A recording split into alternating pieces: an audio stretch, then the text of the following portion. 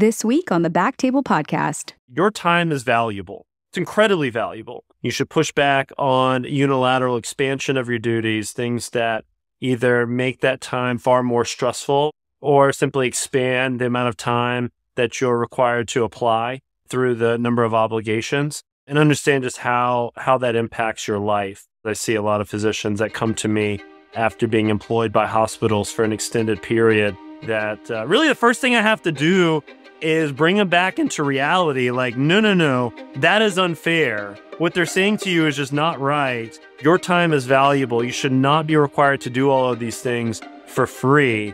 And we need to reset that relationship a little bit.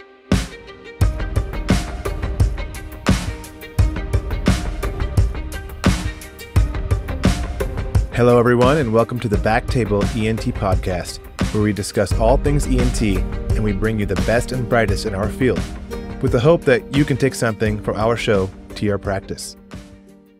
My name is Varun Varadarajan, and I'm a neurologist in private practice in Denver, Colorado. Today, we are going to be talking about negotiating the physician employment contract.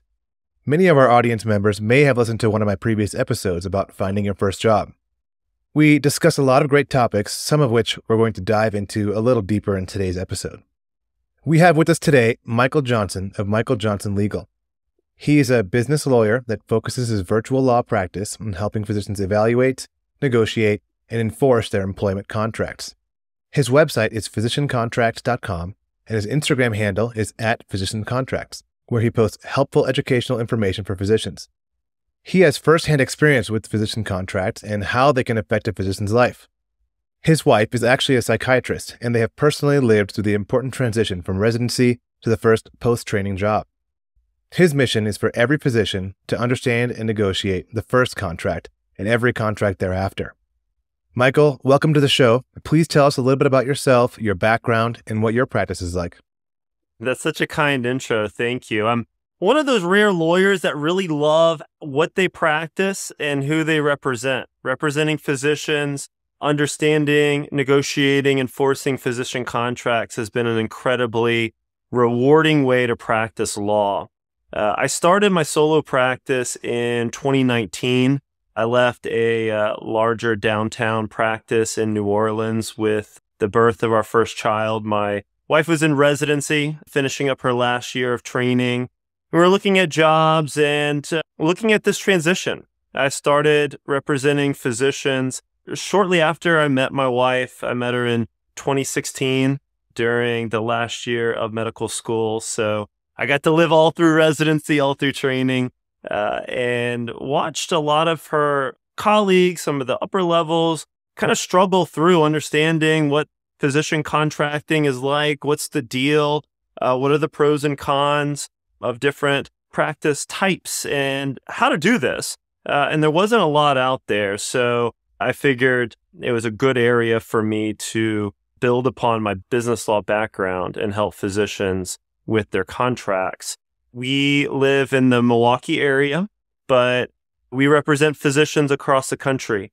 My colleague Esther is a lawyer based out of the New York City metro area, and we represent physicians evaluating and negotiating contracts all over, all specialties. And then there are a handful of states where we'll file lawsuits. We'll do things in person, mostly in the Northeast, Louisiana, Texas, Wisconsin, New York, New Jersey, Maryland.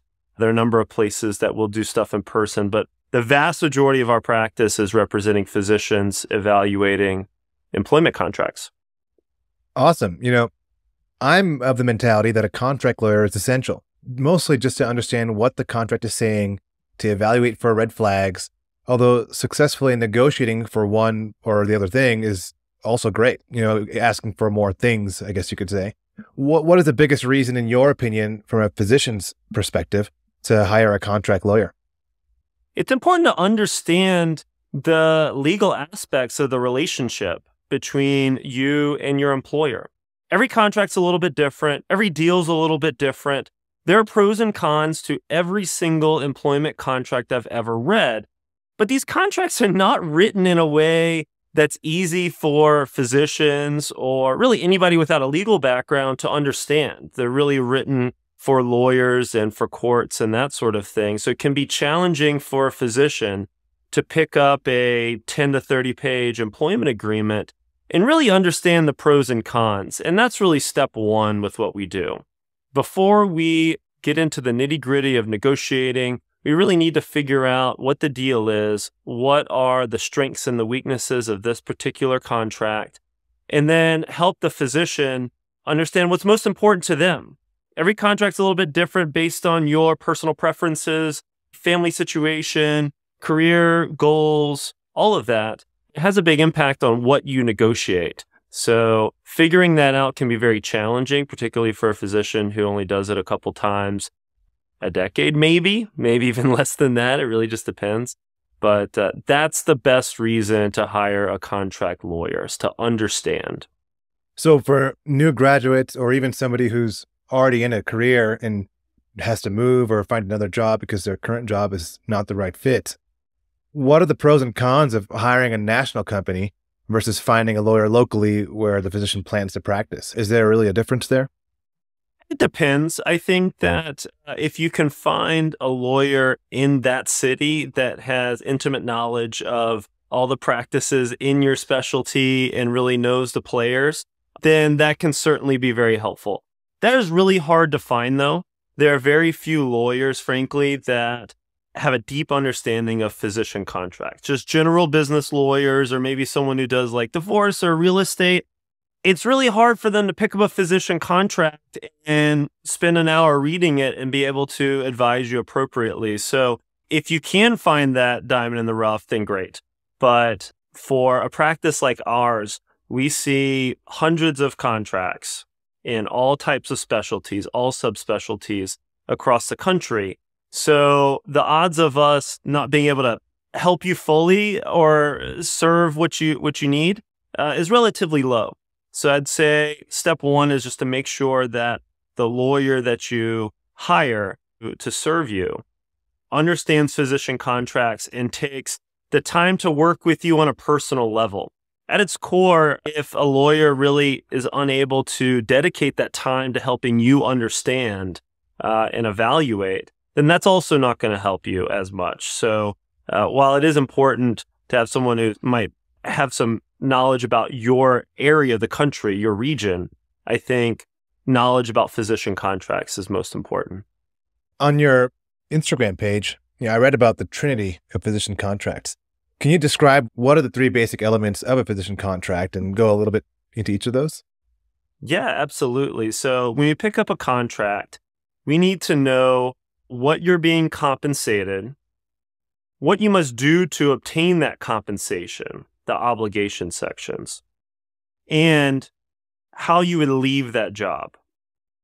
Those questions on the surface seem really easy, right? Like that should be really easy to figure out. Like, why do you need a lawyer for that? But for physician contracts, those are really difficult questions. Compensation plans can be all over the place. It can have a lot of moving parts. Some are based on collections or productivity, or some have a flat salary and a lot of moving parts, okay? So understanding the pros and cons of each type of compensation plan can be really challenging to just read. Sometimes these things can span 3-5 pages. But then you also have to compare that to the obligations. What are you required to do to obtain that compensation? Sometimes I pick up contracts and it's like, you have to do anything that the employer says and we pay you X. That's really challenging for me because I really want to be able to understand what must the physician do day to day? What are they going to be obligated to do so I can advise them whether that mix of compensation and obligations is fair and appropriate. You just tell me a number for compensation.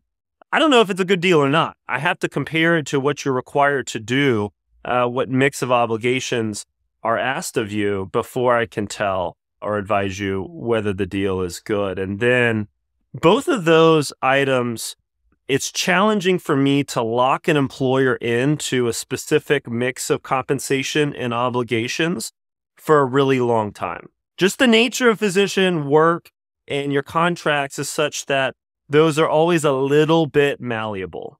Okay, we can reduce the flexibility and we can improve them.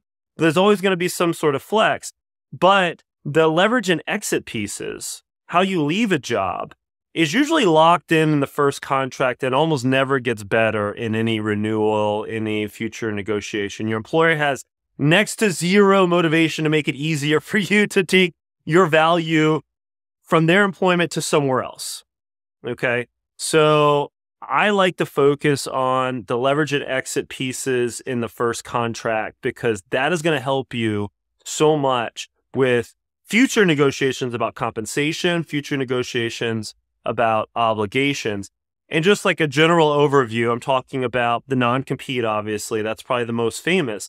But for the vast majority of contracts, that's not the most like punitive, challenging piece of your exit strategy. It can be, but it's not always the case. There's non-solicits, tons of details about non-solicit agreements with respect to patients and coworkers and even referral sources. Sometimes non-solicit or referral sources is the most restricted piece of the exit strategy. You have malpractice tail expenses. Usually there's some sort of compensation clawback piece. It's really hard to leave a physician employment contract unscathed. So we need to evaluate how much you're going to have to give up in compensation, what opportunities you're going to waive if you have to leave. And then there's usually other details that come in that make exit for an agreement challenging. So we need to map out if you're unhappy with that job, if your employer changes compensation or obligations in a way that makes the job unattractive to you, how painful is it to exit? If you can leave relatively unscathed, then your negotiation hand in the future on comp and obligations is much stronger. So that's really what the Trinity is about. I love cooking. I'm from Louisiana, so most people think the Trinity is, onions and bell pepper and celery, but it's certainly that for me as well, but it's also the Trinity of physician contracts. That's awesome. And that's a great sort of lens to look at contracts through when you are just getting started. When you're a physician, before you even take your first contract to your lawyer, at least getting an understanding of these three elements is important. To summarize, compensation, obligations, and leverage/exit strategy. Exactly. So, for physicians going into surgery or surgical subspecialties, what would you say is the breakdown you've seen with regards to type of practice? So, there's very different contracts in every career scenario, in every employment scenario. So private practice, academics, or hospital employed. And there's, hybrid models as well, but I would like to discuss some red flags and risks for each of these environments. But, what would you say is a breakdown you've seen in regards to the contract that you've negotiated for physicians? Yeah, so I see surgeons and folks in surgical specialties go into all three. It's really just up to you. And there's a lot more that is similar between the different environments than different, frankly. So you can evaluate all three of those, categories, if you will, through the Trinity to evaluate what your options are. So starting with private practice, if we're going through the Trinity, we're looking at it from a very bird's eye view. We want to look at the initial compensation offering, but also the future compensation offering. Usually the first base salary that they offer you is really not the end of negotiations. I see a lot of first contract physicians who have maybe only been employed, maybe with a little summer side gig, but haven't worked in corporate America, haven't worked outside of medicine. And maybe their only other job, their only other income has been through their residency or fellowship program. They're used to getting a flat salary in a biweekly manner. So any other model seems very foreign. I think just getting comfortable with that on the front end is very important, and then understanding what future comp looks like. If you're going into private practice, you're often thinking, okay, the salary right now is really not what the salary is going to be in the future. I should expect it to be higher. And if you compare just compensation on a very macro level to academics and hospital employed, I would usually expect private practice salaries to start off maybe the same or lower, but then finish higher over time. So I know there's a number of other elements of private practice that we want to discuss. Yeah, absolutely. And I kind of want to start with what the risks are of private practice. Being in private practice myself, it was a big decision for me to choose this path over the academic or hospital employed path. But let's talk about some of the risks of being in private practice. And one of the things you mentioned was, how you're going to get compensated. With private practice, you worry about overhead. You not only have to cover your costs, but you also have to make a salary for yourself, cover the operating costs of the entire office, all the staff in the office, match their retirement accounts. There's a lot of other pieces to it that you don't think about when you're a resident or a fellow. But, one of the big risks of private practice is practice failure. So let's talk about that risk and why may some practices fail? Unlike a big hospital system or university, that's usually not going to fail. Correct. Look, the big hospitals and the academic centers, they usually have a lot more secure financial backing. And most hospitals are like allegedly nonprofit, but sometimes they make a lot of money. We can talk about that a little bit later. But yeah, you have just business risks of private practice. Some businesses are super successful. Some businesses fail. Just a general risk of capitalism is that some get priced out. So I see some practices struggling to keep up with their hospital-based counterparts when the hospital is adding physicians in that specialty.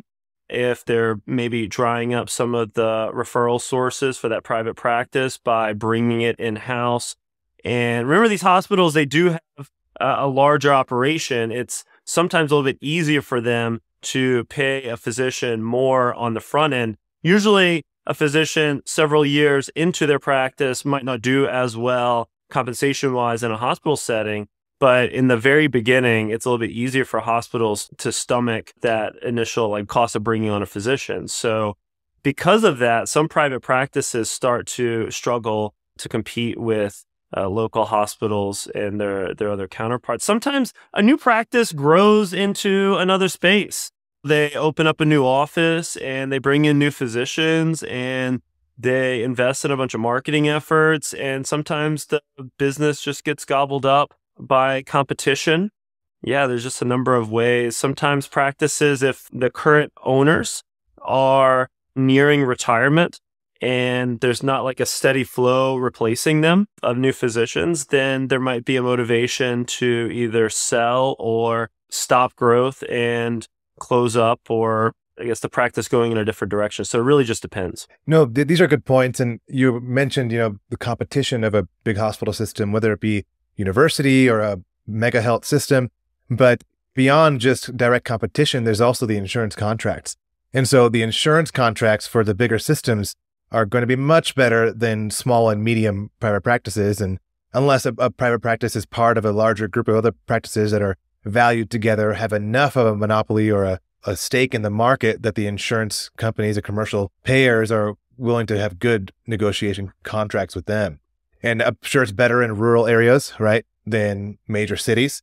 But that's another piece of it that's a downside to being in private practice. You have to worry about insurance contracts, negotiate your insurance contracts. And that's not something that you have control over when you're looking at your employment agreement with the private practice.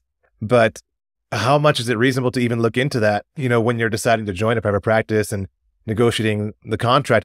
Are those questions something you ask the practice about, what have you guys done for insurance contract negotiations? Have you had success, getting a better multiplier for your reimbursement?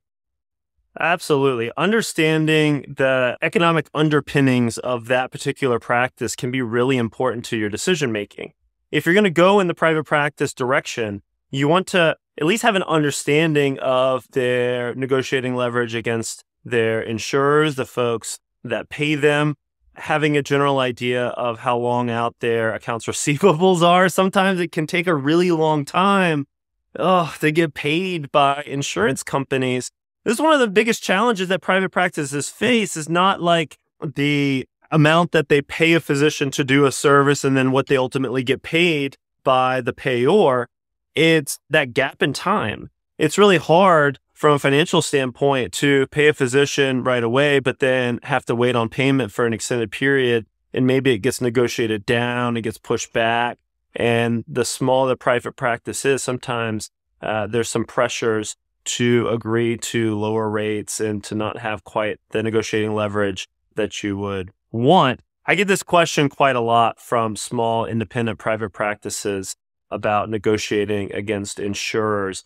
I often hear from a practice standpoint that they're happier, they enjoy the autonomy and the control over their practice. There are many advantages, don't get me wrong, for smaller independent private practices, but potentially one of the disadvantages is fighting with insurance and fighting with payors. Totally. And, the disadvantages are something we definitely need to talk about from both ends, because that's where the contract negotiation plays a big role. We often hear about private practices taking advantage of newly graduated physicians, especially in desirable locations. If you really want to live somewhere, they have the upper hand.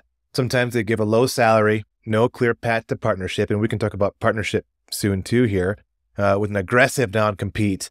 If you really want to live somewhere and there are not many options, I can imagine that a number of compromises are made by new physicians who just want to be there. And I don't want to say get taken advantage of by the private practice, but that's almost what's happening in some situations. No, absolutely. I love negotiating some differences in the legal enforcement of the contract during a partnership track. If someone is bringing you on, if a practice is bringing you on in a partnership track, we want to know how long that track is, and how often physicians in that track are ultimately offered partnership. A big red flag for me is if it's a relatively questionable partnership track. If not everyone is offered partner, then what are we doing here? Why are folks either turning down partnership or being turned away after spending a few years, maybe sacrificing a few years early in their career? We want to understand why. But partnership can mean many different things in different practices. Sometimes there's large buy-ins, large payouts. It's a big financial difference between the employment agreement and the partnership. Sometimes if you have a large practice that is offering like a partnership, sometimes they'll even say it in the contract that it's more of a partnership in name, closer to an employment agreement. Maybe there's a small buy-in and a small piece of additional compensation over time for partners. And then maybe you get a small buyout piece, but it really doesn't change the relationship in a fundamental way. So a lot of physicians, first contract physicians, will come to me with a pre-partnership deal, but they haven't asked what is partnership? What is the difference between the deals? So sometimes you have to go back and explore that a little bit deeper. Understanding also if future partnership is a big reason that the physician is taking the job, then I want to know how secure it is, how lucrative it is, and then also try to soften the exit if that ultimately doesn't pan out. Most physician employment agreements, the first offer that you get will have the same non-compete, non-solicit, same termination clauses, same everything, regardless if the practice offers you partnership or not. A good thing to negotiate is to consider, okay, if the practice, for whatever reason, decides that I am not to be a partner, then maybe ask for the non-compete to be reduced or removed, maybe consider even the non-solicit.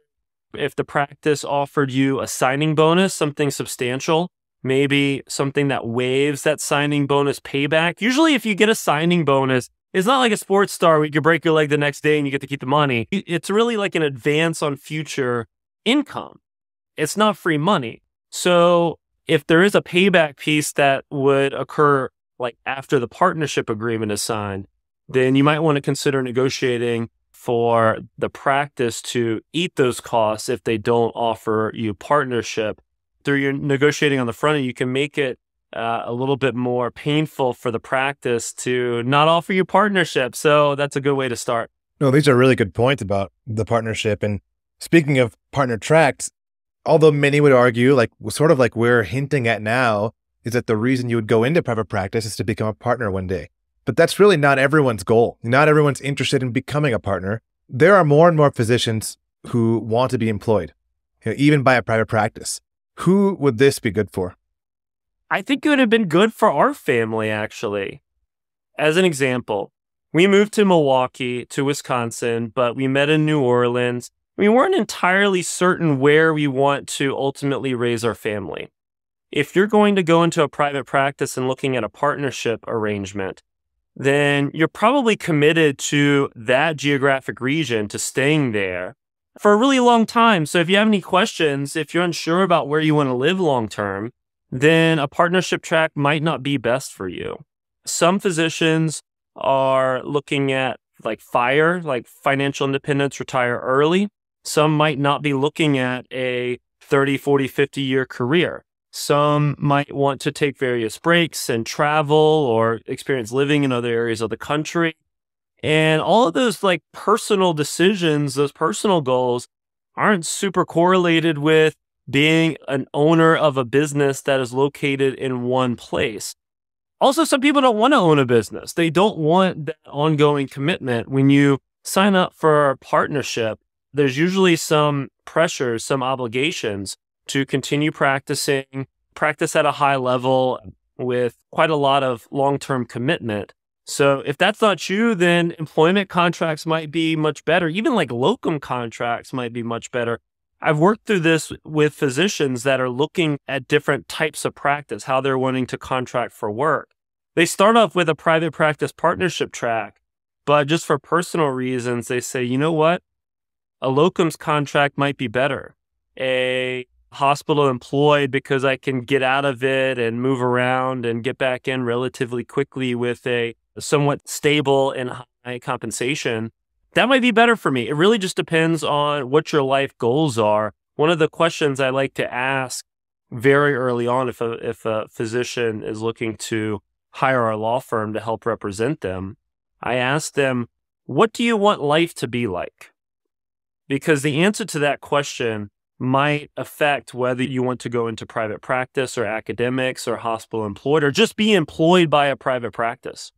Yeah. And, early on in your career, private practice is not going to be a cakewalk. You have to build a practice. You have to learn to cover your costs, learn on a week-to-week or month-to-month basis how busy you can and want to be and what that looks like for what your income is going to be. And not only when you're employed, it's nice because, you can look at the numbers and imagine what it would be like if you're a partner. And you don't want to necessarily find that out once you're a partner and maybe even realize that the compensation goes down. And so for those who want to be a partner, what are the pros and cons of this? We talked a little bit about covering your costs. We talked about the buy-in. Let's talk about the buy-in. If it's a huge buy-in that you have to prepare for, a lot of us already have student loans. And if you're going to have to do a big buy-in, whether it be all up front or through sweat equity or a gradual payments through your collections, what are some ways that a buy-in is even calculated? That is such an important question, something that every first contract physician needs to know before they sign that first agreement is how is that buy-in calculated? There's really three main categories: fair market value, book value, and par value. Par value and book value are typically a lower number. Fair market value is typically a higher value.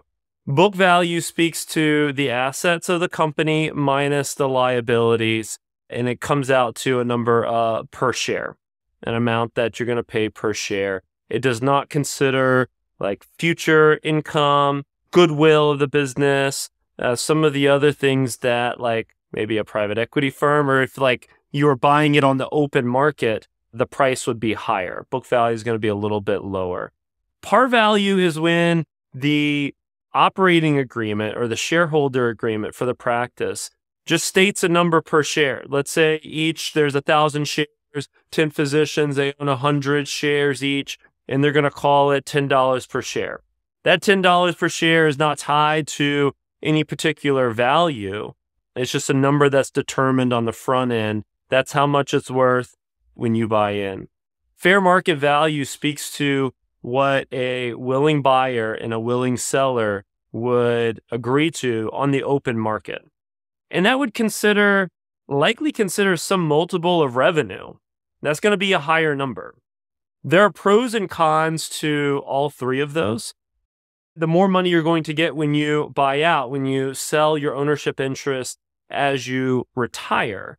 That's actually a really good question to make sure that the buy-in and the sale price are the same. If a practice, for some reason, does those differently, then that's a bit of a red flag for me.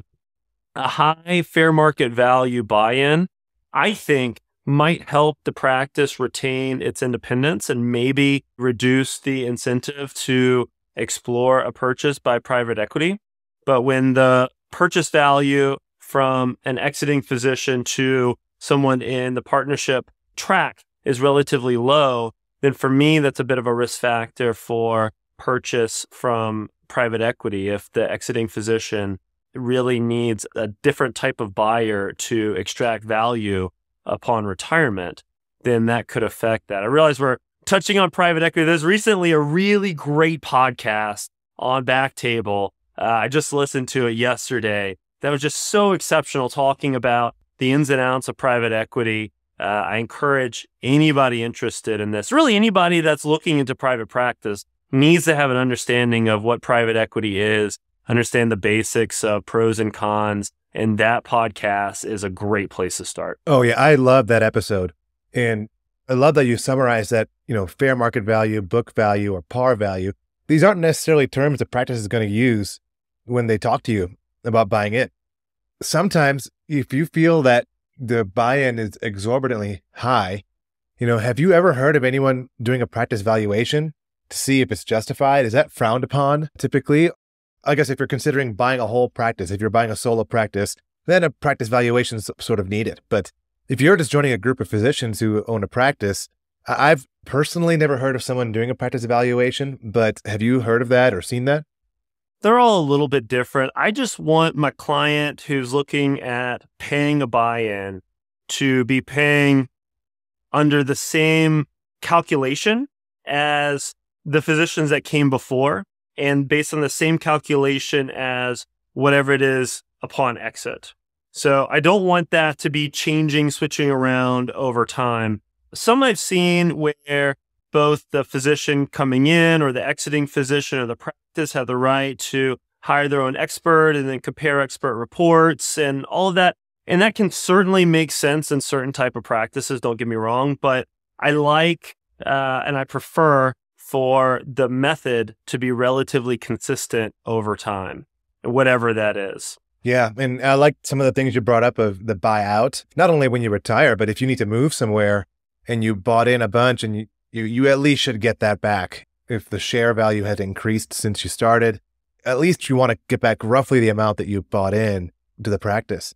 I also want to talk about when is it not a good idea to buy into a partnership? We talked about that even being a red flag of multiple employees not becoming partner, being turned down partnership, or people, just not wanting to make that transition. For example, if you switch over to collections and you become a partner and you're not busy enough, you're not going to be a successful partner. Similarly, if a practice wants you to become a partner in a short period of time, they want you to buy in. Could this be because they don't want to or cannot cover that guaranteed salary for a prolonged period? Could this coming out of their paychecks, the individual partners currently? Or maybe they just want you to help cover overhead equally, regardless of what your salary will look like as a partner afterwards. These are reasons that you may not want to jump into a partnership until the practice is built well enough. Unless you have a cash pay based practice or the ancillary revenue is overwhelmingly successful, the partnership track should give you enough time to build a practice enough that you can, roughly make however much you're making in your guaranteed salary at least. You don't know what life's going to throw at you. New physicians are moving to a new city. Sometimes they have young families, or you want to buy a house in a ridiculous housing market right now. And then you got to be told about a big buy-in into a private practice on top of your student loans. And you may just want some time to not have to think about that, right? What are your thoughts on this perspective of, waiting to become a partner, not rushing that whole process? You're hitting the nail on the head.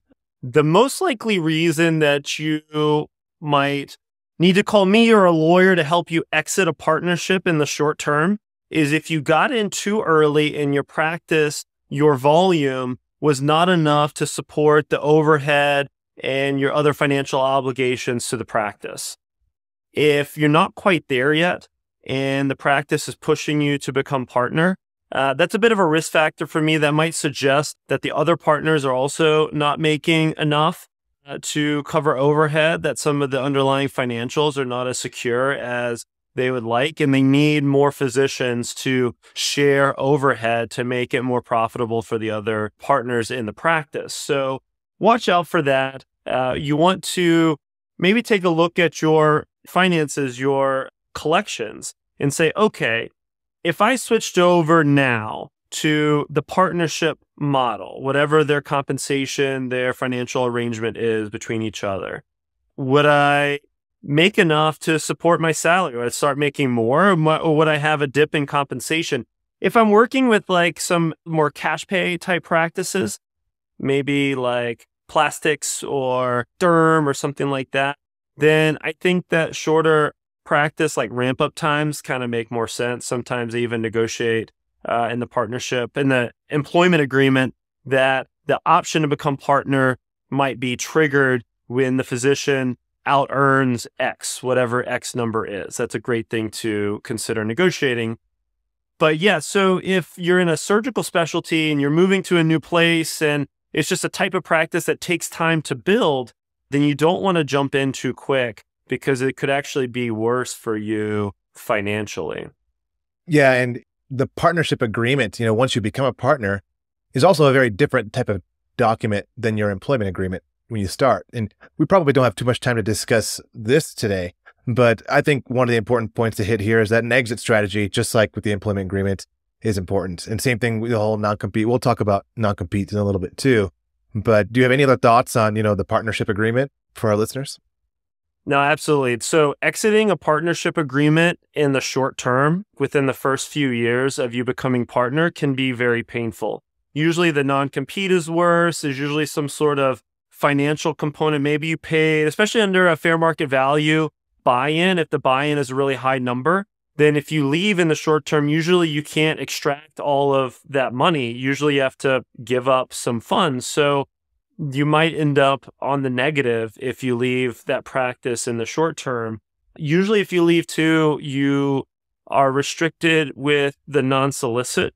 All the referral sources and the relationships that you developed might not really be able to come with you. You might have to leave the geographic region such that you're basically starting off from scratch, and you bought in and you weren't able to buy out at the same value that you bought in. So you might have even lost money in that scenario. And now you're moving. It can be very painful. So before you get into a partnership agreement, you should really take some time and understand what happens if things go wrong during at least the first 5 years, let's say, and have a plan for what that exit would look like.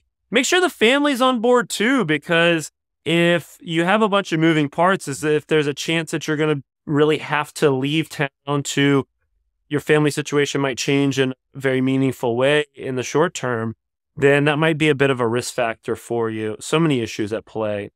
But yeah, we could have probably a whole podcast on evaluate that exit strategy as a young partner. It's a very kind of dangerous time. That's a great podcast topic. But another thing about being a partner, what about things like ancillary revenue? That's supposed to be one of the benefits of being a partner. Obviously, decision-making ability, some more autonomy. This may not be true for a group of general ENT practices, but some folks subspecialize. And when there's different specialties contributing to ancillary revenues in different ways, for example, allergy or audiology. If you're an ear specialist like me, you're probably going to contribute a lot more to audiology and hearing aid sales. Whereas if you're a sinus specialist, you're contributing a lot more in terms of allergy tests and allergy immunotherapy. Is this something that you need to know well in advance before you join the practice, or is this something you can still negotiate when you're going to become a partner? How the ancillary revenue is divided? What is a reasonable compensation formula for that? No, absolutely. I see practices calculate who gets what in so many different ways. Some will say, if you're a partner, you're an equal partner. Let's say there's 10 physicians in the partnership. Everyone owns 10%. They get 10% of all the ancillary revenue, regardless of what specialty they're in, how much they contribute to it, what they do. Like a very, not to use this in like a pejorative way, but more of like a socialistic, like everybody gets an equal piece of that. Well, with that, I mean, there's also, I believe, New Stark law, where if there's a certain number of physicians in a practice, you have to divide that equally. Am I wrong about that? Or Correct. It's like pods. They like get around the self-referral issues with DHS services through pods. So you have Stark law requirements. The practice really should have good legal advice coming in on the regulatory change. It's an incredibly complex area of the law. and every small practice should have someone to go to. While I do some of that stuff, I do not do that for practices, but very important for practices to stay on top of that. But yeah, so there's that. And then, yeah, it just depends on how they separate those ancillary services. If it's more of like an even democratic way of doing it, or how they organize the pods. If it's a bigger practice, then being in one pod could be better than being in another one. They could do it based on geography, tons of details. It's hard for us even to like identify all of the questions on the front end. You really need to start asking questions, listen to responses from the practice, and then understand a little bit about the economic underpinnings of private practices, and then know what follow-up questions to ask after that. Yeah, that's another point that could probably be in its own episode by itself. Absolutely. Going back to compensation, you mentioned earlier how it can take time for insurances to pay you for services rendered. That's one of the things I only learned about private practice after starting. When you're a resident and a fellow and you talk to only your mentors who are in employed positions, they do get to see their collections, but their paycheck's coming no matter what based on RVUs, right? So on the private practice side, where RVUs are not the metric for reimbursement, the payer mix plays a role in your collections. I could do a procedure and then I may not know if I'm going to get paid for it for like 90 days, and I'm maybe sounding a bit hyperbolic, but you're just hoping that you're going to get reimbursed for something that you do. The liability starts immediately, and the compensation, you don't know when it's going to come. And that's one thing that if you're joining a private practice is to know what their, administrative staff infrastructure is like, to know that there's people battling insurance denials, there's people following up to make sure that you're getting reimbursed for the services you're providing. But going back to payer mix, this plays a big role. There can be a variety of reimbursement for the same procedure depending on the payer. Is it okay if you're a new physician starting out to ask for the payer mix distribution to see what it's like between the providers, ask if it's divided evenly among the providers? No one likes talking about money. You're coming out of residency or fellowship. You're not even thinking about the insurance for the patient unless it determines what their insurance covers as far as a procedure you can do. But you're not thinking about it in the terms of how much you're collecting for the practice that contributes toward your overhead to eventually bring a salary home for yourself. How openly discussed is the payer mix distribution in contract negotiations? Yeah, so I like to at least know something about how the physician is going to be compensated somewhat early on. I don't need to know all the details or what the base salary is during the first conversations. The first handful of conversations should focus on fit, type of work that you're doing, that sort of thing. But before you sign the first employment agreement, I would like to know something about how collectible their bills are, especially if they're going to compensate you based on collection. Even in an employed position before you're a partner, as soon as any portion of your compensation is based on collections, you should, in your mind, think that now I'm paid on collections. Okay. Your compensation goes up when you create more collections. It goes down when you have fewer collections. PTO is not paid. The P kind of goes away because whenever you are not working or doing something that leads to a collection, you're not earning more money. You might have a floor compensation in your salary model that is enough to sustain you, but the increase and decrease in your compensation is based on collections. So it's very important to understand, what do they do with new patients that come in? If a patient comes into the practice and is not already assigned, or if the physician that they're trying to come to doesn't have any more room, their panel's full, they can't see that patient, what happens to that patient? Is it routed based on the payor, whether they have a high-paying insurance or maybe they're a little bit more low-paying, like a Medicare, Medicaid? Is there any kind of consideration on how collectible the payment is? And does that have any impact on where that patient goes? If it goes to the most recent physician in the door, or if it happens to go to one of the partners that happens to have some open space in their panel, does it go to them? That distribution can have a huge impact on comparing the amount of your obligations, the volume of work that you provide, and your compensation. If you do more work for higher paying payors, well, guess what? You're going to be compensated higher per unit of work, per unit of effort, right? But if the practice doesn't distribute that evenly, or it favors it in a different way, then that can be really challenging. It's challenging too in this space because I might see more of a mix based on some gender and race inequalities. So if you're looking at how to maybe secure your salary, if you have some concerns about maybe a female physician or a minority physician maybe being compensated unfairly or maybe a little bit less than their other counterparts, this might be a really good place to look. I have some theories that the distribution based on payor mix isn't always even among gender and race. Maybe not intentionally, but it happens. I think it's something to look out for. That's a good point. And part of the reason of all this may be due to the reason you're being employed. Are you being employed because of practice growth in that scenario you described, where what happens to a new patient, where are they routed? Versus, are you replacing a retiring physician? Because the patients directly referred to the senior physicians are not going to go to the new doctor unless a senior physician is retiring. And so if that person's retiring, you're taking their place, you are going to adopt their payor mix. And that's one thing I think it's important when you ask, and we mentioned that in the other podcast too, like why are they looking to hire somebody? Is it practice growth or are you replacing somebody? And there's pros and cons of either of those. Another thing I wanted to talk about when being employed by a private practice is the use of hospital recruitment agreements. I want to talk about some of the pros and cons of this. From your perspective, have you seen a lot of hospital recruitment agreements? Have you seen practices mostly pay out of pocket completely for a new employee? I want to hear a little bit about your experience with that. I see a little bit of both. I probably see fewer hospital recruitment agreements compared to private practices, independent private practices that are able to support the salaries. I think maybe some private practices that have private equity backing are probably unlikely to need hospital recruitment agreements as much as their fully independent counterparts, maybe. But there's pros and cons. I believe a hospital recruitment agreement is more likely to help a practice offer a competitive salary.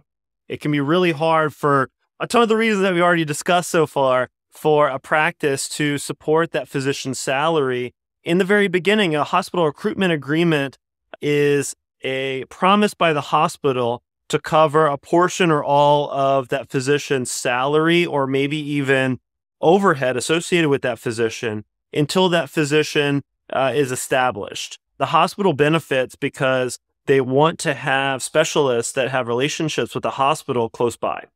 They want referrals. They want the local market to be able to support a number of specialists. So that's why they do it. They want to secure access to physicians that they need to serve the patients that come see them. Private practices also need that support because it's really expensive bringing on a new physician, particularly if they are competing directly with hospitals and sometimes even academic centers. Hospitals and academic centers can sometimes more easily take a loss during the first couple years of a physician's practice compared to a private practice because they're just so much bigger. You go look at some of the numbers and the budgets, and one physician is a relatively small blip on their profit and loss statements, their balance sheets. But for a small private practice, bringing on a new physician when there's only 6 physicians in the practice can be a pretty significant financial barrier to growth. And some hospitals want to support local private practices to grow. So that's a point. So those are some of the pros. There's often a limit on the non-compete that can be imposed by the practice under a hospital recruitment agreement. The hospital wants that physician to stay in the area. But if that physician wants to leave the practice would probably prefer that physician to leave the area so they don't have to compete with them, right? But under the hospital recruitment agreement, the hospital wants a fair shot of a return on their investment. So they'll push back on that a little bit and will want the physician to stay in the local area. So a challenge with a hospital recruitment agreement is that you have an extra cook in the kitchen. Usually it's just the relationship between the physician and the practice, the physician and the employer. But now you have like a tripart relationship. There's three people in there. So it can get a little bit more complicated. I think that anybody considering a hospital recruitment agreement in addition to an employment contract, that's how the practice is going to bring you on. You should really take a little bit more time, make sure you hire a lawyer that looks at these and understands these, because there can be important details that matter. Hospital recruitment agreements are definitely not meant to be read by lay people. If you've ever tried to read one of these, they're often very, very dry and not easy to pull on. So I think a lot of what you see in a hospital recruitment agreement is discussing the funds between the hospital and the practice itself. So it's not even money that you're even technically involved in. Well, obviously you're the reason for the cost, right? But a lot of it, I think, will be how the practice is going to pay back the hospital for certain things, how much the hospital is going to be willing to cover, probably not overhead in most cases, I would imagine. Maybe they'll only cover a certain amount that results in your guaranteed salary for that month. But once you reach that amount with your collections, maybe they won't give any contribution at that level. There's probably a bunch of different varieties there, but I was interested to see if you've had experience with that. And what about historical data? Like if the practice has used hospital recruitment agreements successfully before, I'm assuming that's a good question to ask, right? Or is it the first time that's being done for this physician? Is that maybe that's a red flag because the practice can't afford to hire a physician on their own? Or if they've successfully, hired multiple physicians in the past with HRAs, right? And each one was a success story. Right. Yeah, I love to investigate the history behind the hospital recruitment agreement. If the vast majority of physicians that do this are able to cover their income, cover their compensation relatively quickly, and the amount that the hospital has to dole out to help them ramp up is relatively low, and then it gets paid back or paid off relatively quickly, then all of those are good signs. That means that the arrangement is doing what it's supposed to do. It's working. But if the practice was recently independent, but now for whatever reason really needs a hospital recruitment agreement, then we got to ask a few more questions about why that is. If they can't explain it very clearly to you how quickly they expect to be able to no longer need to pull any funds from the hospital to cover your salary, then that can be a bit of a risk factor. Tons of important details there. It can be challenging too to leave those agreements, particularly if you're behind, if you owe a duty to the hospital to pay back a certain portion of funds.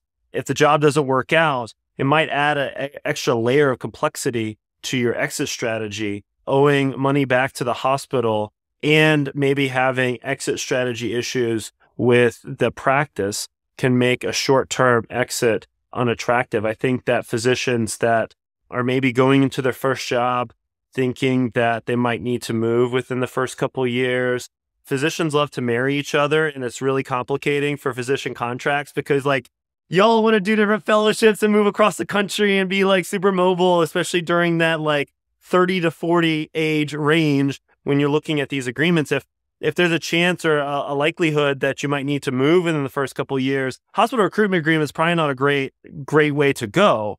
Also, I would say be aware if you're planning on taking some time off to grow your family. If you're going to have a couple kids or you're planning on taking some time off for that, think about how that's going to be impacted by the hospital recruitment agreement. If you're receiving salary during that time, then that might simply be in advance on future earnings that you have to pay back. You're not really receiving maternity leave salary. You're potentially increasing your obligation to pay funds back to the hospital. So tons of personal finance decisions that go along with hospital recruitment agreements. Well, those are great points. And the last thing I want to mention about private practice before moving on to the academic and employed side, we talked about private equity a little bit before, and we talked about the awesome episode BackTable ENT had about it. Private equity, you often hear the common opinions that if you're late in your career, you're already a partner for a while, it's a great gig, it accelerates your retirement. But if you're early in your career, depending on your EBITDA, it's maybe not be the best financial decision over 10 to 20 years. On the flip side, if you're a new partner and you got a bunch of student loans and a big house mortgage, all that stuff, and it may get you to financial independence faster where you don't even need that big of a salary once you're in a private equity group, and to maintain at least the quality of life you have currently, or even better if you're actually financially independent, you're living rent or mortgage free, et cetera. And so that's a very personal decision. It depends on the type of practice you're in, the practice's history. But regardless of that, how do you figure out if a private practice is entertaining this when you're interviewing and doing your employment contract negotiations? When do you ask these questions during that process? And what are some clues, I guess, that could tell you that they're entertaining the private equity side of things?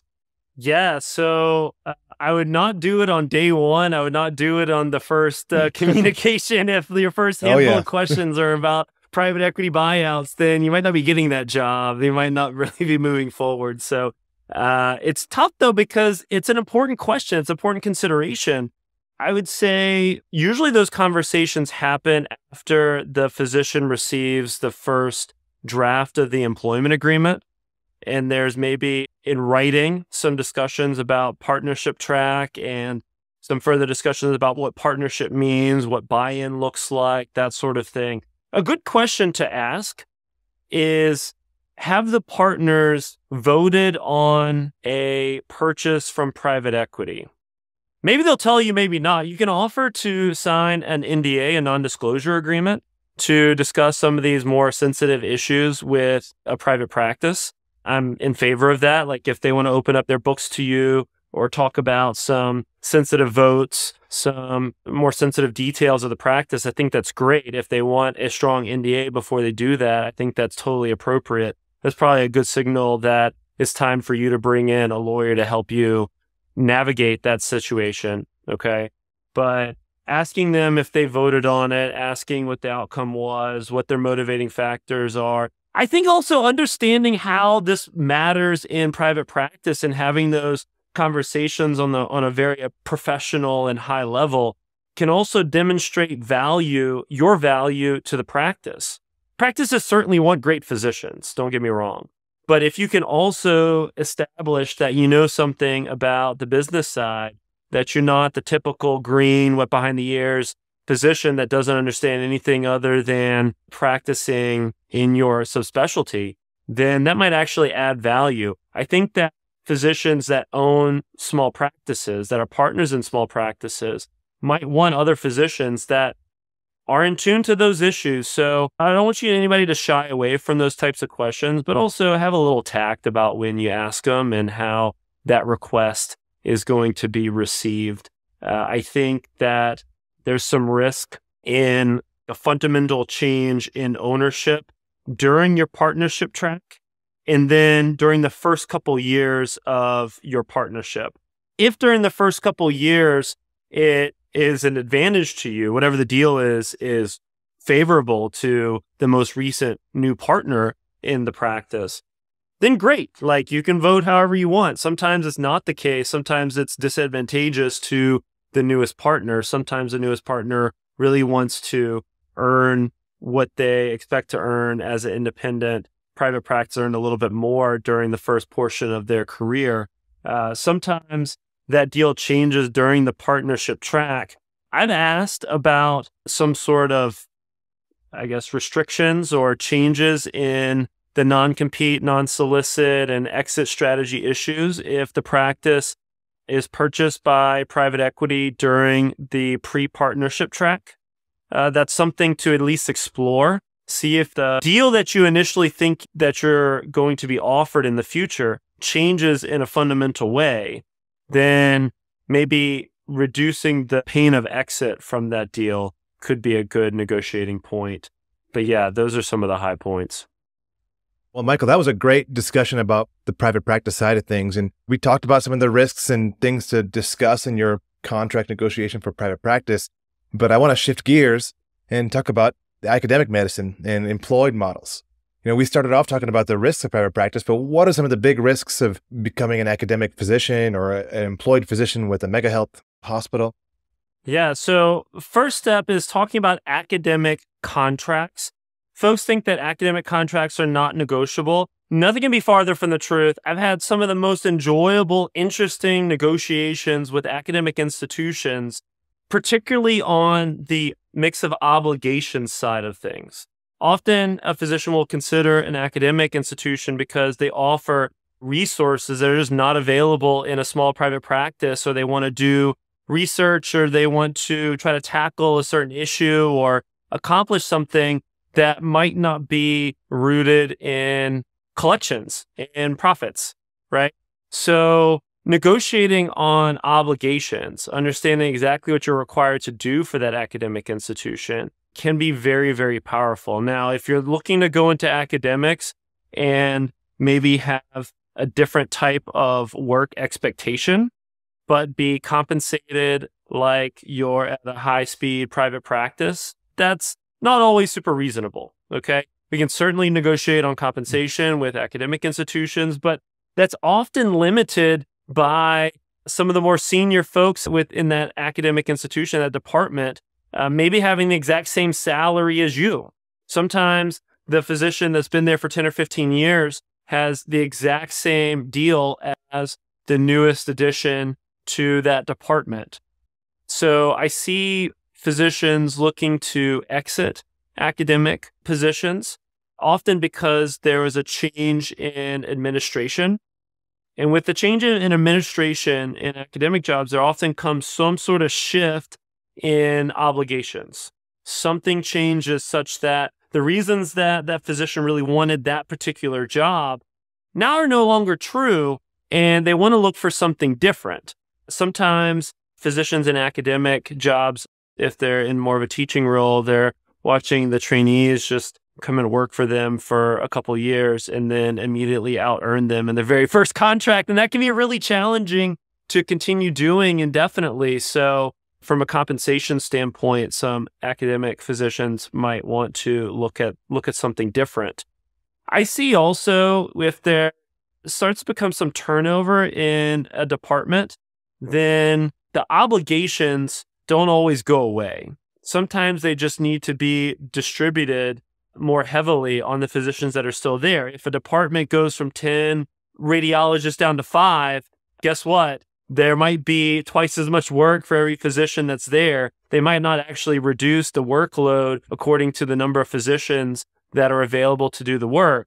I see like call schedules, for example, continue to be reduced and made more burdensome without any additional compensation in academic jobs. So a good thing to negotiate on compensation is some sort of limit on obligations. Like, what are you required to do with the job? And if you're required to do more of a thing, then I like to at least ask or explore ways that we can say no and force them to go somewhere else, maybe hire locums or push it onto somebody else. Like, I'm a little bit selfish. When I'm representing a physician, I want a better deal for them first, right? Or at least get more compensation for it. It really just depends. And then it's a second issue is not all academic jobs are the same. If you think that you're getting a job that's focused on teaching and research, but your compensation model is ultimately going to be on RVUs or on collections, well, now you're only being compensated when you're doing things that lead to an RVU. So if you're teaching or if you're doing administrative duties or really anything that's not direct patient care leading to an RVU, then you're not being compensated for that. And you might be able to like try to justify it in your head, just say, overall, I make X and here are all the things that I'm required to do. But if over time the administrative burdens continue to increase and it pushes you to either create more RVUs in less time or reduces the amount of clinical time that you have, and then all of a sudden your salary is being reduced, but the amount of time and energy that you're applying to the job is steadily increasing, that's going to lead to burnout. Like, you're not going to be able to do that indefinitely. That's probably the most likely scenario that an academic employed physician is going to call me looking for something new. No, that's a good point. And, another big risk is administrative change. Like, if you join on there and the chairman goes to another university and there's a new chairman, have you seen physicians' jobs be profoundly affected just from leadership change? Very much so. Very much so. I see leadership changes sometimes leading to increased turnover within a department, and I can see that spiral quite quickly. So there have been instances where a few in the same department are all kind of looking to leave at the same time for the same reason. And that can be really challenging. It almost has like a self-prophesizing effect, because as one physician leaves, then the call goes down by one, and then it makes it more burdensome, and then another one leaves, so then it's worse. And then more people are looking like, okay, well, what other deals are out there? Why are all of my colleagues exploring other options? And you look around and maybe there are better deals out there. So I can see that turnover, that change sometimes happening quite rapidly. Anybody in an academic position, when the administration is changing, I would at least take a look and understand what your next best option is. Take a look at the market and just be prepared just in case. Stay current. Is there any way to poise yourself when you do the initial contract negotiation for an obligation change when the administration turns over? Is there anything you can do to protect yourself and your obligations? Yeah. So when you're negotiating an academic job, I love trying to get as many details about your deal into the written contract. Academic contracts can come in a bunch of different forms. Sometimes they look just the same as private practice employment agreements or big hospital employed agreements, but sometimes they look more like a memorandum of understanding, like a letter kind of written between two friends that just discuss some general outlines of the deal. Sometimes they don't read and feel like a legal document. Sometimes it's more like a letter. Regardless, whatever's written in there is what makes up your contract. Sometimes academic contracts also include like a physician manual or an employment handbook that actually has all the other, I guess you'd say, primary physician employment contract issues. Sometimes a term and termination clause and malpractice tale and non-compete and non-solicit are all in the physician manual or in the employee handbook, but aren't in the like letter of appointment or whatever they give you to sign for an academic job.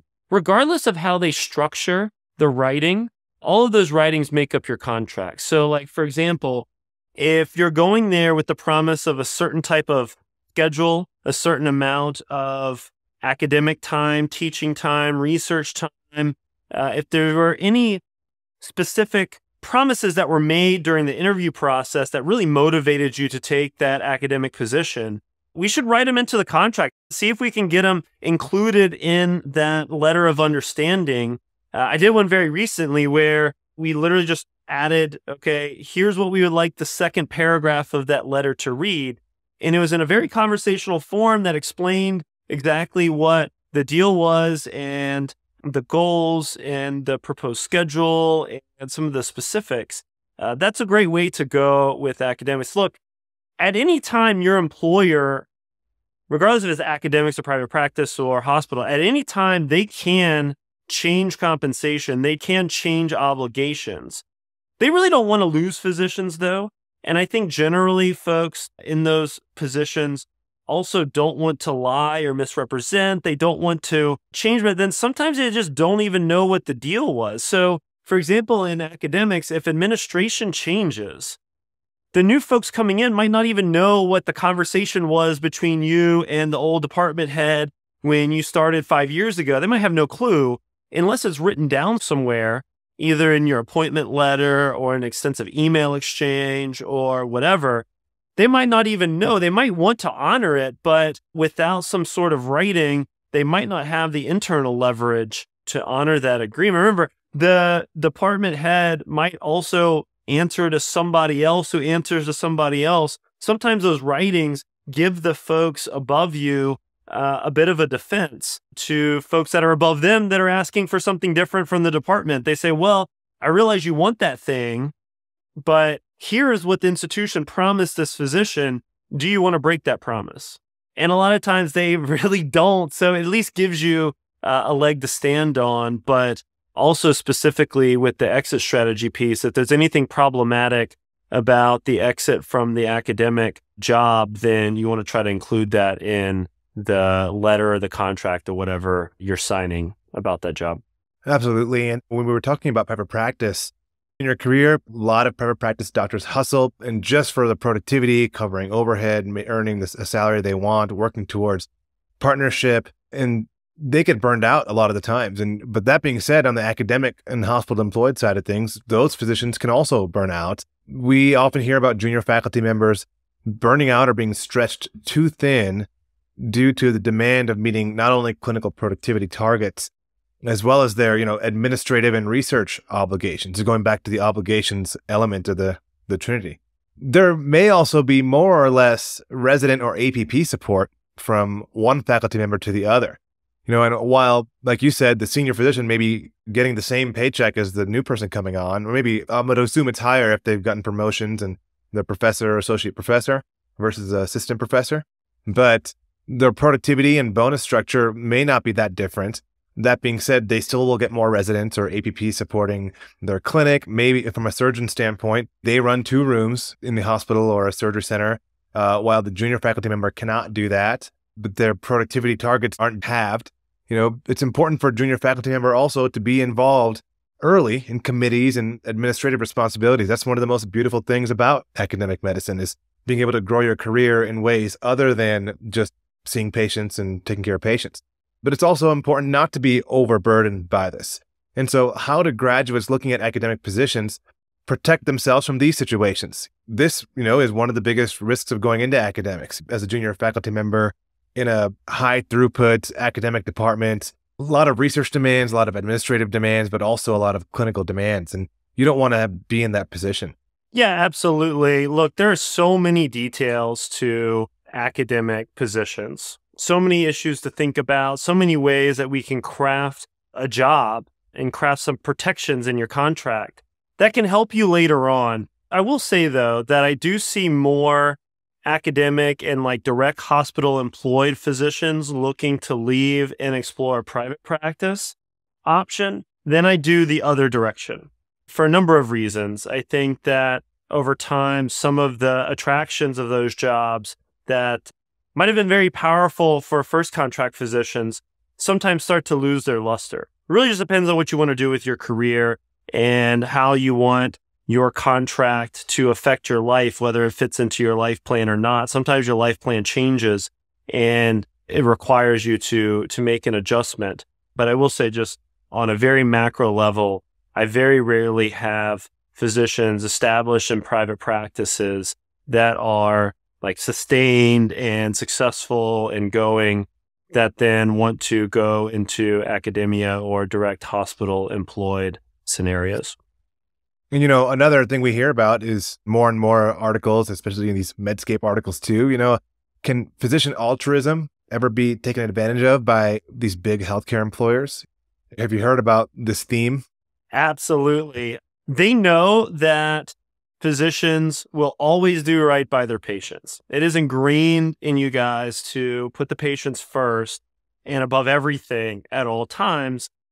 I kind of push back on that a little bit. Sometimes things that are really good for a physician are also exceptional for patients in the long term. Sometimes hospital employed physicians face tons of pressure to expand their obligations, to do more for less, because they're pressed to serve patients more. This is good for patients. You got to serve your patients. And they're guilt tripped and stuck in this odd scenario where they're constantly being pushed to do more with less because of patient demands. It's also just ingrained in you through medical school and residency and fellowship for a decade or more, usually, to do this. And I guess my general advice for folks coming out of training and going into really any setting, whether it's academic or hospital employed or private practice, is that your mindset has to shift a little bit. Okay, your time is valuable. It's incredibly valuable. During residency and fellowship, no one probably value your time very much. They kind of stepped on your time a little bit.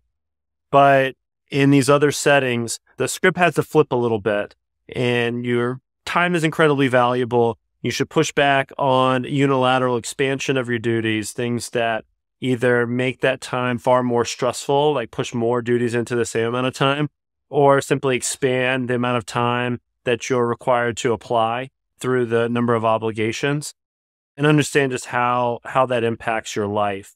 Sometimes what's best for the physician is actually what is also best for the patient.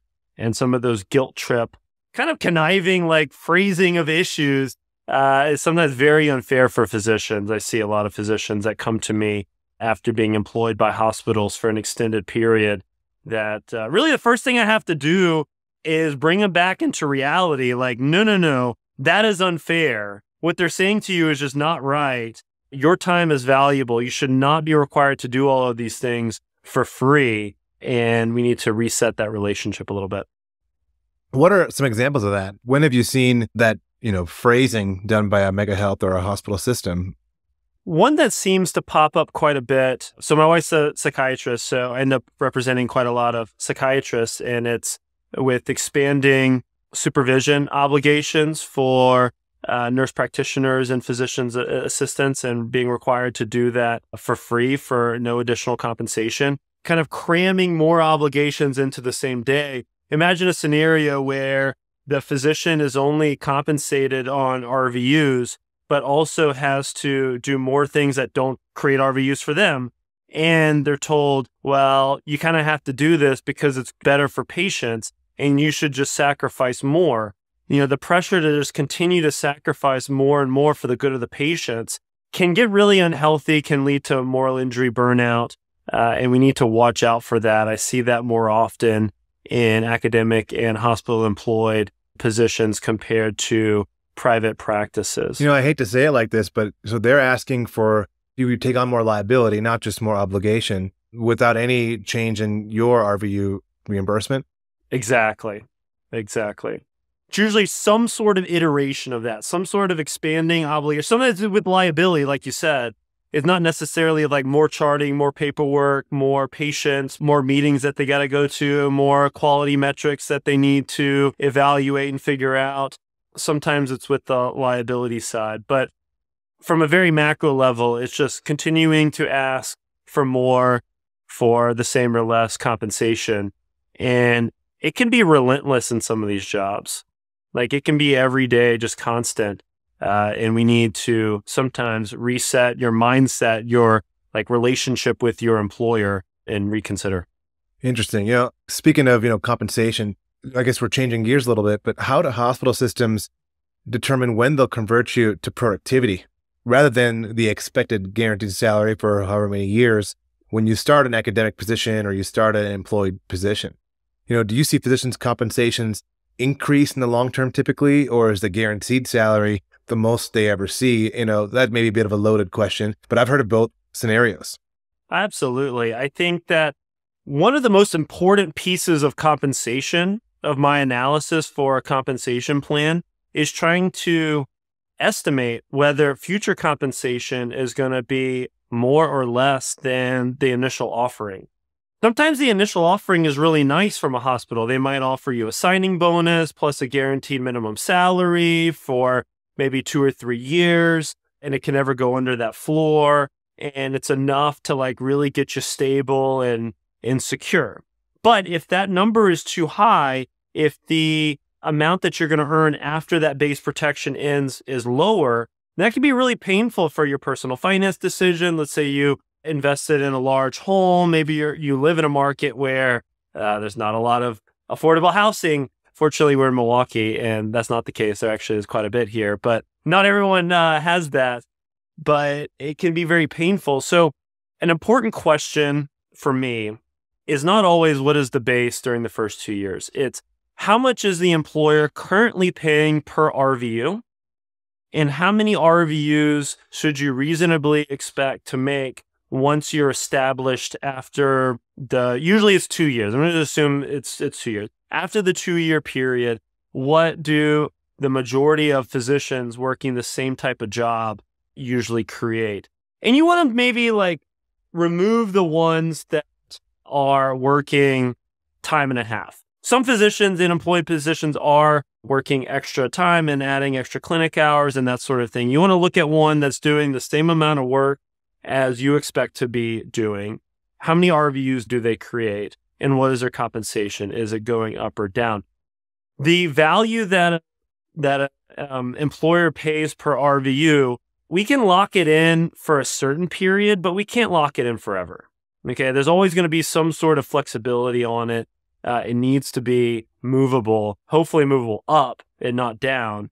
But understanding what that number is and comparing it to other offers, other employed scenarios can be more valuable. There's a number of times where I recommend a physician choose one employed position over another, not because of what the base salary is. Maybe the base salary during the first 2 years is about the same, but if one place is paying $65 per RVU and another place is paying $55 per RVU, and the $65 per RVU place has the same or more resources that they're providing the physician to help support their practice, well, that's far more valuable than another $25K or $50K in signing bonus or a little bit more during your base. That's interesting. We'll get into RVUs in a second here, but if you have obligations beyond clinical activity, I'm assuming a lot of, academic places or employed positions, there should be some other sort of compensation reimbursement for that effort, right? So if you do teaching activities, then your productivity goal should be a little lower, right? In theory, or if you have to run a number of committees or if you have dedicated research time, then unless you're bringing in grant money, there's got to be some other way that they're going to lower your RVU, your clinical productivity target. And that's an obvious thing, but have you ever seen situations where that's not the case? Yeah, tons. So one of the more common reasons that hospital employed physicians call me trying to renegotiate their current deal, they want to stay in the job, they like the job, but they just want to renegotiate it, okay? One of the more likely scenarios is that that physician accepted some non-clinical obligations that were not tied with the specific non-clinical compensation piece. For example, like a directorship or some sort of leadership role within the hospital, sometimes those might take up a lot of your time. It might actually pull away from your clinical practice. You might even reduce some hours of your clinical practice and apply them there. But if there's not like a stipend or some specific additional amount of compensation tied to you performing that duty for the employer, then now you're taking on more obligations and agreeing to less compensation. And as your physician contract lawyer, I don't want that. That's not a good deal. So a lot of times we might be asking for a renegotiated deal that includes a 0.1 or a 0.2 FTE, some specific amount of set salary that is tied to performing an administrative function. I would say just generally be wary of titles or duties that do not also come with a specific amount of compensation attached to it. Sometimes your employer is simply asking for free work, and I'm not a big fan of anyone giving away free work. Speaking of RVUs, can you briefly review, for new graduates, what is an RVU? How do they calculate it? And other than comparing to other employment contracts, how are you supposed to know if the RVU dollar amount is reasonable? Yeah, so RVUs are tied to various functions, activities that you do as a physician. You see a patient, you perform a surgery, you do whatever it is that you're doing. Pretty much everything that you're doing has a CPT code and an RVU attached to it. So it's important for you as a physician to understand what activities lead to more RVUs. If you're in a surgical specialty, usually performing surgeries will lead to more RVUs per unit of time. If you spend more OR time compared to others in your specialty, often that will lead to more RVUs per hour of work and correlatedly more compensation. It's a little bit different in each type of practice. For some specialties, a number in the 4,000 or 5,000 is all that's reasonable for them. Some specialties, 10 or 15,000 RVUs is completely reasonable. Sometimes the same type of work and the same type of job with different employers, you should expect different RVUs. What you really need to know is what are other physicians doing my type of work making in RVUs? How hard are they working? How many clinical hours are they providing? How much OR time are they providing? What's going on? And then how many RVUs is that work creating? And that can vary wildly. It's incredibly difficult on my side to estimate how many RVUs a physician is going to create unless the employer provides like data back to us that explains that.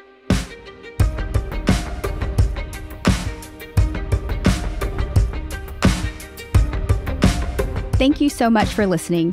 If you haven't already, make sure to subscribe, rate the podcast 5 stars, and share with a friend. If you have any questions or comments, direct message us at _BackTable ENT on Instagram, LinkedIn, or Twitter. BackTable ENT is hosted by Gopi Shah and Ashley Agan. Our audio team is led by Kieran Gannon, with support from Josh McWhirter, Aaron Bowles, Nick Shellcross, and Ness Smith-Savadoff. Design and digital marketing led by Brian Schmitz, with support from Taylor Spurgeon-Hess and Ivan Orgodzinsky. Social media and PR by Chi Ding. Administrative support provided by Jamila Kennebrew. Thanks again for listening, and see you next week.